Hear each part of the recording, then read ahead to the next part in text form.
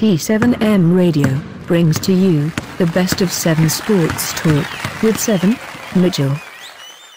Yes, sir. You already know what time it is, my fellow sports fans and debaters. Welcome back to the best of 7 Sports Talk here on T7M Radio. I am your host, as always, the Kid 7 Mitchell. Appreciate y'all locking in with us, man. Recap and review time is going down. The NFL, we just started the NBA regular season this week. We got so much to talk about, so y'all already know how we give it up. 347-989-8102 is the number to dial in. If you on Facebook, make sure y'all join the T7M Radio Facebook debate group. We would love to have y'all up there chopping it up, debating 24/7.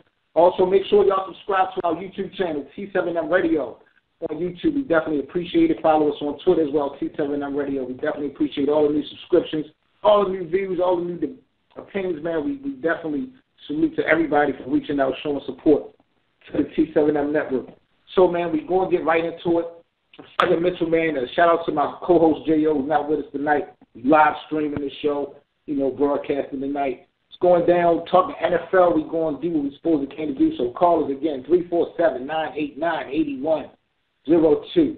Let's talk a little bit of NFL action. Quarterback Blake Bortles said Tuesday that he's not really a fan of the mustard-colored uniforms that the Jacksonville Jaguars will be wearing tonight on the road against the Tennessee Titans. The Jacksonville Jaguars will be entering, going against the Tennessee Titans. It's going to be a good game. Prediction-wise, I love the offensive arsenal of Blake Bortles and Hurts, and as well as the Robinson at the wideouts. The defense has been suspect. Running game can improve, but I'm not real convinced about Mariota and the Tennessee Titans. So I'm definitely going with Jacksonville over Tennessee tonight.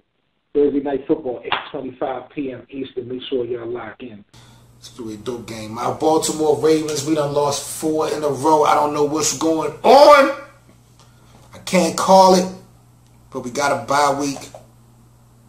So I hope we can kind of get some things together. Our offense is just not moving the way we're supposed to.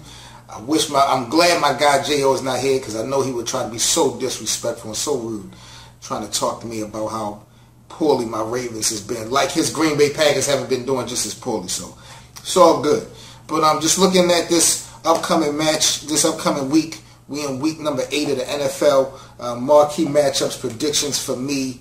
I'm definitely going to have to start off with New England Patriots going into Buffalo. Rex Ryan, Tom Brady, Bill Belichick. You know the rules. You know the drill.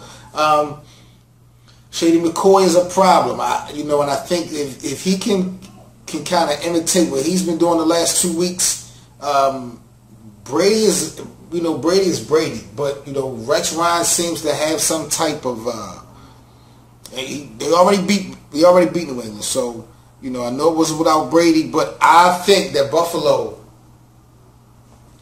this is crazy, this is disrespectful and rude to New England, but I got the Bills sweeping New England this season, and they're going to do it with a win at home this upcoming Sunday against Tom Brady and the New England Patriots. I don't think overall the Buffalo Bills will go further down the road, especially in the postseason, than the Patriots. But I think they just set up to actually sweep the Patriots. And this might actually haunt or really help the Bills later on in the regular season. We might need this game to actually get into the playoffs. We got Green Bay Packers, my co-host J.O. Green Bay Packers led by that bad man Aaron Rodgers. They going into Atlanta, the Dirty Birds, to face Matt Ryan and Julio Jones, Atlanta Falcons. To me, it's really not for debate. Not enough weapons for Aaron Rodgers. His weapons that he do have. Right now, to me, Aaron Rodgers could go through the airport and TSA would let him through with the weapons that he has. So he's not a threat at all. I do think that Matt Ryan and them will put up some big numbers, and I think they're going to really shut down Green Bay's offense. It's not just going to be a shootout, so I'm going with the Atlanta Falcons to kind of blow out the Green Bay Packers at home. We got the Philadelphia Eagles going into Jerry's World to face the Dallas Cowboys. Let's talk America's team. Now the $1 million question is Dak Prescott. Will he be the starting quarterback for the remainder of the season? We are approaching the trading deadline in the NFL. It's coming up in the next few days. So I wonder if Jerry Jones would go out on a limb before the weekend is out and somehow, some way trade Tony Romo. J.O., my co-host, said that he would like to see Tony Romo be in the Jets. He think being with the New York Jets would be a good look for Romo if there was a trade, or if Romo did not make it back next year with the Dallas Cowboys. Watching Undisputed Today, Skip Bayless mimic the same sentiments. He felt like possibly Tony Romo could be a splash for the headlines in New York going to the Jets. As far as this game prediction-wise, Dallas at home against Philadelphia. Dallas, resume-wise, they have not really, track record has not played well at home these last couple years. But it's a new day, it's a new era as long as they keep the Dak Prescott element in the play. I did tell y'all there's going to be some type of friction. There is going to be some separation in this locker room when it comes to the offense. I mean, people are going to start to pick and choose who they want, Tony Romo or Dak Prescott. And, you know, right now, Dak is running that offense. I'm not sure what Dez feel about this, but I told Joyo at the beginning of the season, I feel like Dez is going to have a say. Maybe not the final say, but, you know, Dez is not going to keep quiet when it comes to who he wants. So that's going to be definitely interesting to play out. AFC West matchup, Denver Broncos at home facing the San Diego Chargers. Denver offense, I mean, the quarterback, the young quarterback, I mean, he's real impressive. I cannot really believe Denver's in the situation that they are. Losing Peyton Manning and then, you know, having to have Mark Sanchez underground and then a rookie quarterback and then get rid of Mark Sanchez, just questionable, you know, quarterback play. But then the defense from the jump against Carolina, first game of the season, man, they was just on point. So, you know, Denver is definitely a surprise to me, and I think they're going to continue to have a success this week against the San Diego Chargers and Phillip Rivers. Melvin Gordon is playing exceptionally well, but I just don't think it's going to be enough against that Denver defense. If he is able to perform, he may be the only thing on the offense of San Diego for the Chargers. So I definitely feel like we got that. When we come back, man, we're going to talk some NBA action, man, here on the Best of 7 Sports Talk. T7M Radio with 7 Mitchell. We just started the NBA season. So y'all do not go nowhere. We are locked here, T7M Radio, Best of 7. Best of 7 Sports Talk with 7 Mitchell on T7M Radio every Monday, Wednesday, and Friday, 6 p.m. Eastern. 347-989-8102, and follow us on social media, T7M Radio on YouTube. This is the Best of 7 Sports Talk, T7M Radio with 7 Mitchell. Callers, y'all call up 347-989-8102. Let's talk NBA action and my super team, New York Knicks. Looking at the first game of the NBA season, New York Knicks came up way short to LeBron James' ring ceremony in the Cleveland Cavaliers. Salute to the King and the Cavaliers getting their rings. But this is definitely about my New York Knicks. I've just had so many questions for my team from the gate.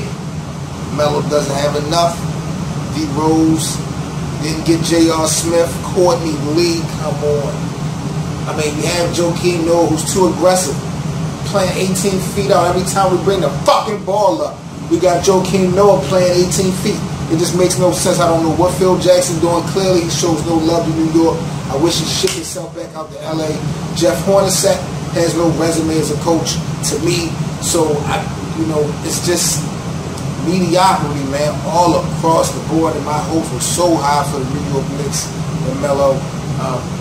But, we definitely going to have to make some readjustments. Like, this team that we have, this nucleus that we are playing with now, cannot be the same team after the All-Star break. I know we only won 2 games into the regular season, but you can just see, man, competitive-wise, we just cannot compete. And we are in the Eastern Conference.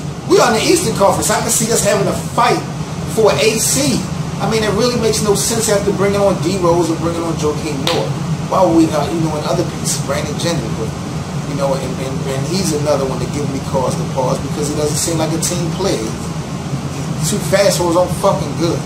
So I'm pissed off at my New York Knicks, but I hope we can get it together.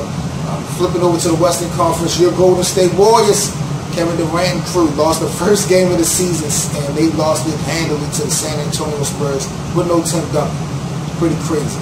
Figure the chemistry will have to give it a time for the Golden State Warriors to gel under Durant. But I'm not surprised. Popovich is one of the best coaches in the NBA history. And, sometimes, just like Bill Belichick in the NFL, you might got a recipe to beat every team in the NBA if you Popovich. It's all about execution, no matter who you actually have on the floor. So, definitely not surprised to see Golden State lose in the first game of the season. I think later on they will get better more than before they get worse. But that's pretty much it, man. Tonight, NBA action, we got the Atlanta Hawks versus the Washington Wizards. We got Boston Celtics and Chicago Bulls, D-Wade. It's going to be a good game. Boston is somebody to look out for. Matter of fact, in my 2K, playing 2K, I just got drafted to the Boston Celtics, and we 1-0. So I'm going with the Celtics to beat the Chicago Bulls tonight. TNT 8:30. Make sure y'all check that out if y'all flip it back and forth from NFL and NBA. Also tonight we got the San Antonio Spurs 1-0 against the Sacramento Kings, also undefeated 1-0. And then we got the Los Angeles Clippers playing their first game of the season, Lob City versus Damian Lillard and the Portland Trail Blazers. So there you have it. Scheduled NBA, NFL, little predictions. This was 7 Mitchell, T7M, Best of 7 Sports Talk. Appreciate y'all locking in with me, man. Real rapid fire podcast show I wanted to do. Just wanted to chop it up with y'all before the weekend was out. We got so many games, so much to talk about in the realm of sports. Me and my co-host JL will be back for a full show pretty soon. So make sure y'all stay in tune. Again, if y'all on Facebook, join the T7M Radio Facebook debate group. Subscribe as well to the T7M Radio YouTube channel. We definitely appreciate all the new subscriptions, all the new support, and we definitely show love, man, because we love this thing, we love world of sports. So y'all be safe, man. It's 7 Mitchell, Best of 7 Sports Talk. We're now rocking with the best, and this is how we give it up when it comes to sports talk and debate. Y'all stay safe, man. Every Monday, Wednesday, and Friday, we are locked in 6 p.m. Eastern. Make sure y'all join us, 347-989-8102. Y'all stay safe, man. Have a great weekend. Enjoy the NFL tonight, man. Peace. Best of 7 Sports Talk with 7 Mitchell on T7M Radio every Monday, Wednesday, and Friday, 6 p.m. Eastern. 347-989-8102, and follow us on social media, T7M Radio on YouTube.